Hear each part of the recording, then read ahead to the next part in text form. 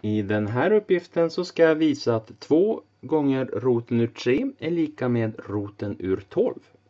För att lösa den här uppgiften så måste jag antingen visa att det som finns till vänster kan jag skriva om som det som finns till höger.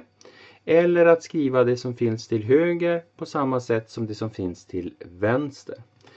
Och här har jag alltså då vänsterledet. Jag skriver vänsterledet lika med 2 multiplicerat med roten ur 3.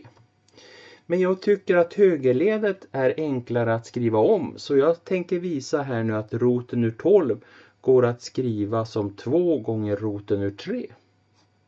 För likheten säger just att det är lika mycket på båda sidor. Så jag tittar på roten ur 12. Roten ur 12 det kan jag skriva som roten ur 3 multiplicerat med 4.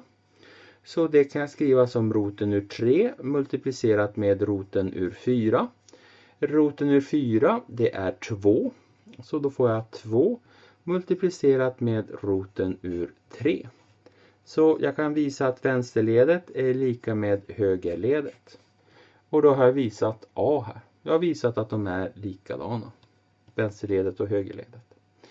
I B-uppgiften så har jag vänsterledet är lika med roten ur 32 genom 4. Och jag vet att högerledet är lika med roten ur 2. Så här så tittar jag på vänsterledet.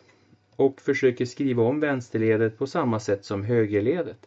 Jag tittar på roten ur 32 dividerat med 4. 32 det kan jag skriva som 16 multiplicerat med 2. 16 multiplicerat med 2 och ta roten ur det. Så är det ju samma sak. Delat med 4. Det här kan jag skriva som roten ur 16 multiplicerat med roten ur 2. Dividerat med 4.